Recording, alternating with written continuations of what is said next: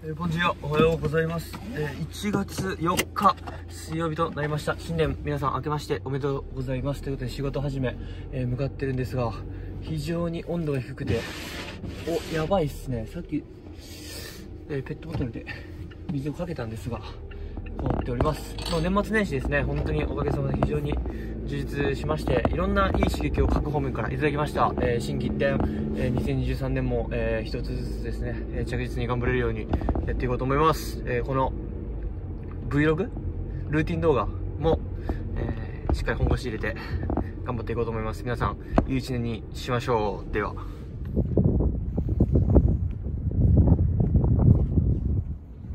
生活終了です。こんばんは、サンパウロモリキヨハージョ1月4日。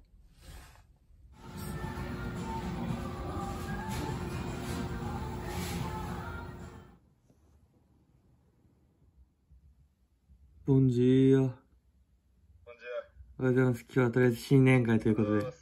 ワークアウト終わりですか？そうです。かっこええ。はい、朝6時台から。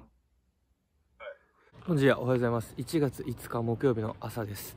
朝から岡山のフレスコボール体験会のことがですね、山陽新聞にデカデカと載っておりましたので、とてもハッピーな気持ちになっております。今からコンビニに行って、ちょっと山陽新聞2、3部買ってこようと思います。山陽新聞購入です。こんにちは、おはようございます。ということで、ちょっと緊急で、動画を回してるんですけど、本日1月5日木曜日の山陽新聞ですね、フレスコボールの記事がこんなにデカデカと。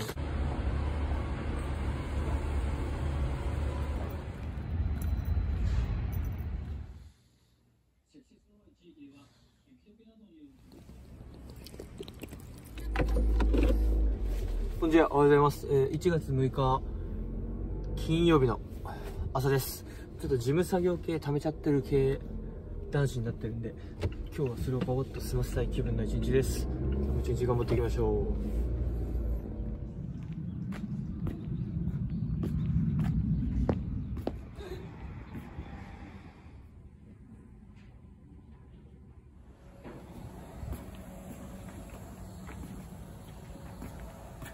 そうですね、去年、一昨年と同じような感じでは来てるので、本当に体調がいいこと。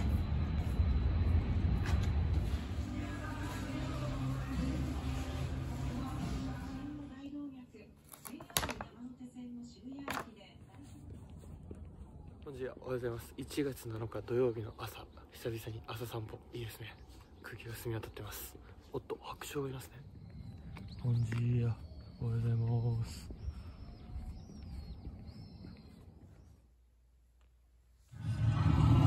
まさにこの神村学園中等部から中高6年間共にプレーしてきた2人です。さあ今度は変わっていった高橋シュート、高橋戻して有馬のクロス入ってくる、ヘディング落とした。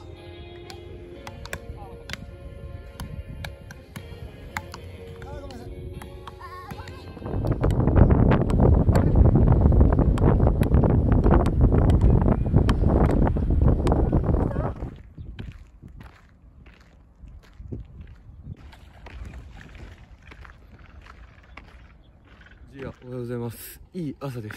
昨日の鳥が飛びますね。ちょっと深酒で酒が残ってますが、いい朝です。外に出てみたら非常に気持ちいい。はい、とりあえず1周目終わりましたね。はい、今日もいます。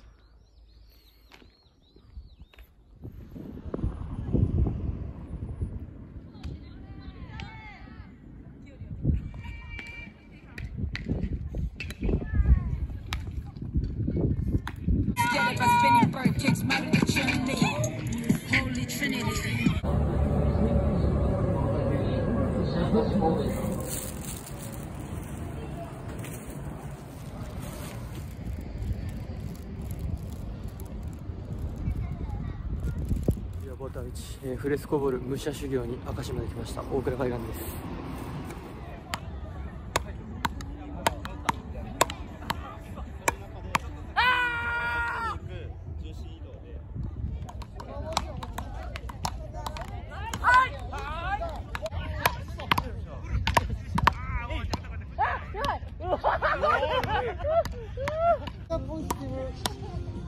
ポジティブマーサーやん。よし。うわ。よし。いける。よし。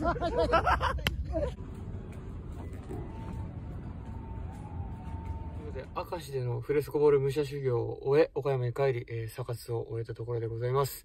今日はなんと母校の岡山学芸館高校サッカー部が日本一に輝いた非常にめでたい日です。1月、実は、ちょっと力試しで英語のトイック申し込んでみたんで、実は12月にですね、今週、来週、再来週と3週間ぐらい、ちょっと英語の勉強頑張ってみようと思います。昔買ってたんで、これで頑張っていこうと思います。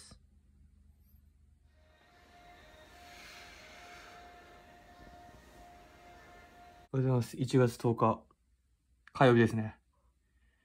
新年頑張っていきましょう。じゃあ、おはようございます。新たな1週間、頑張っていきましょう。おはようございます。1月10日火曜日ということで、もうとりあえず3日坊主にはなりそうなぐらい、いい習慣が続いております。昨日、今日とですね、朝6時に起きて、5分間の筋トレして5分間の朝読書っていうのをですね、習慣化サロンという、小学校教員してた時にお世話になっていたコミュニティの方々が朝からズームつないで、そんなことされてますんで、新年、心機一転、ちょっとそれに参加してみて、いい習慣、いい朝を、とりあえず2日間は作り上げることができました。明日できたら3日坊主になれるんで、そんな感じでいい習慣1つずつ、積み重ねていこうと思います。良い習慣。今朝の山本慎也君とのミーティングもいつも以上に高まったというか、いいミーティングになりました。ちょうど始めて1年ぐらいなんですかね。去年の1月か12月ぐらい、1年前始めて、なんだかんだ1年経過したんで、この調子で、毎週月曜日恒例、今日は火曜日でしたけど、週始め、ミーティングも始めてですね、お互いにいいコーチング的な、感覚というか、週に1回、現状把握というか、またこれ頑張ろうみたいな、思える日となってますんで、継続していこうと思います。俊也君は鹿児島の方に行ってですね、僕たちの JICA 仲間でジムとかバンバンやってる人たちと会っていい刺激もらってたって話を聞かせてもらって、僕もいい刺激もらってたんで、やっていくしかないなって感じです。頑張りましょう。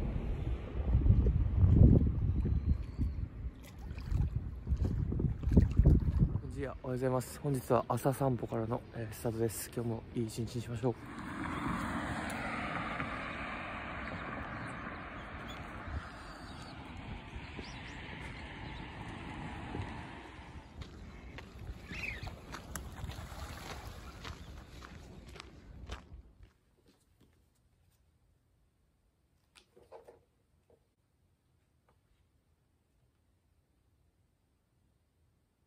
はい、今日は、午前中企業訪問なので行ってきます。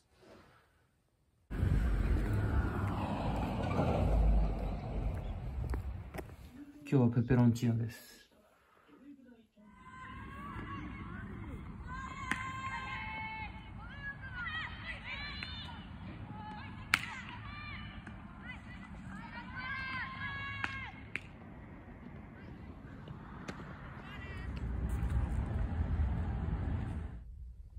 はい、サカツ終了です。今日は部活で最後にランメニュー入って、自分で腕立てしたりとか、いろいろ運動した上でのサカツだったんで、いつも以上にいいサカツとなりました。晩ご飯です。語学学習。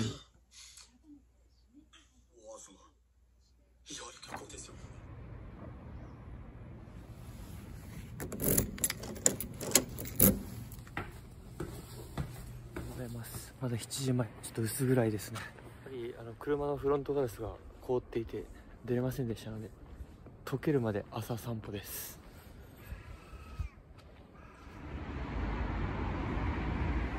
米田朝活です。はい、ということで充実の朝活でした。1月末、1月29日日曜日にある TOEIC に向けてですね、本格的に指導できたかなと。まずは追い込んでみて、で、単発で終わるのもったいないんで、3月5日にもTOEICあるみたいなんで、そこもこの後申し込んでですね、この1、2、3月というかもう、あとちょっとですね、2023年の、スタート2ヶ月ぐらいをちょっと英語を軸に追い込む日々にしていこうと思います。はい、では研修会行ってきます。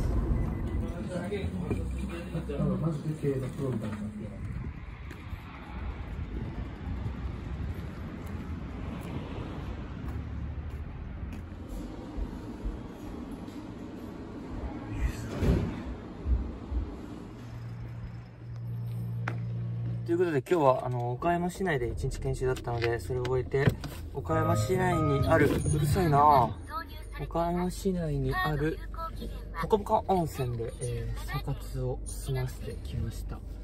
普段使ってない塩サウナとかミストサウナあったんで、ちょっと塩分と水分を、体に吸収しました。特に塩サウナ、お肌すべすべになりますんで、おすすめです。たまに入るのいいですね。はい、っていう感じで晩ご飯は健康的に乳麺ですね、いただいてきました。明日健康診断ありますんで。では最後、今日の締めにですね、ちょっと見たい映画がありますんで、それを見に行ってこようと思います。真っ暗になってました。すいません。すいません。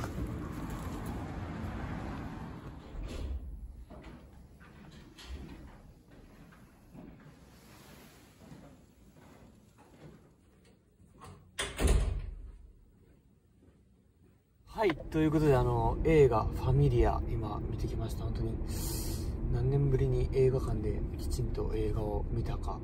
2時間映画をフルで見れない時代になっていると言われますが、見るべきですね。映画ってこれちょっと語り出したらきりないぐらいすごい余韻なんで、僕の一つ人生を変えるというか、人生の方向を定めるような一作になったなというような、圧巻でした。詳しくはポッドキャストに一人喋りで、まとめようと思いますんで、ファミリアってポルトガル語で家族っていう言葉なんですけど、日本在住の、日系ブラジル人たちの社会と、そして家族愛というようなところがテーマな映画というようなまとめ方でいいんですかね。あんまり語りすぎないようにしておきます。ルーティン動画なんで、はい、圧巻でした。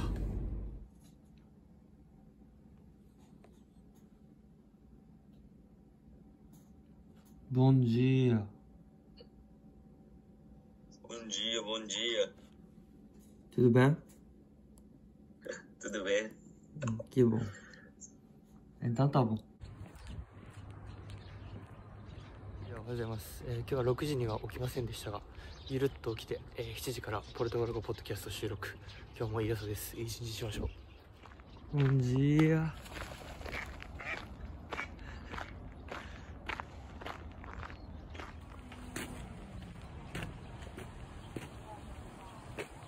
健康診断を終えてきました。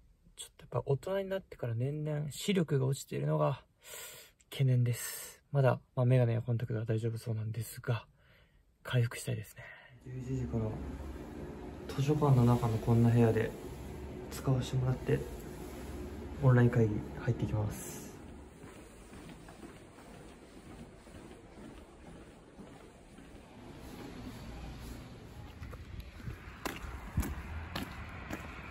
雨の中に帰宅中です。帰宅しました。今日はちょっと頭をかなり使ったなっていう日です。岡山市内でちょっとカフェで頭使って作業したり、その後、岡山イノベーションスクール説明会みたいなところで頭使って、帰り行きつけのブラジル人のバーに行けると思ったら閉まってたんで、我慢して家に帰って食べてます。節約になりました。はい、今日も一日お疲れ様でした。この一チャオチャオ、おやすみなさい。言うの忘れてました。TOEIC に向けて頑張ってるところで、今日そんな疲れた中ですね、ブラジル料理が食べれなかったら負担の中、帰りの電車30分しっかりこのスタディサプリアプリを始めたんで、これでしっかりと英語を追い込めたと、そこまで頭を使えたんで、良かったかなと思います。本当にストイックの相乗効果というかですね、そっちが上がってるんで、自分を追い込むことを楽しめてるなと思うんで、この調子で頑張っていこうと思います。バイバイ。